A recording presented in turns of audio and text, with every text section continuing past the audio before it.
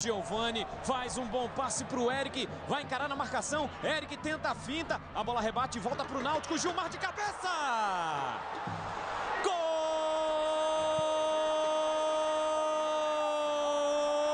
do Náutico! É gol de Gilmar! Para fazer a festa da torcida do Náutico, Gilmar, o torcedor do Náutico vibra aqui no Frasqueirão. O Náutico sai na frente do ABC. Eric, na jogada individual, a bola bateu na marcação, espirrou, sobrou para o cruzamento. E aí veio para o Gilmar, que subiu bem e cabeceou para o gol do Edson. 1 pro Náutico, 0 pro ABC aqui no Frasqueirão.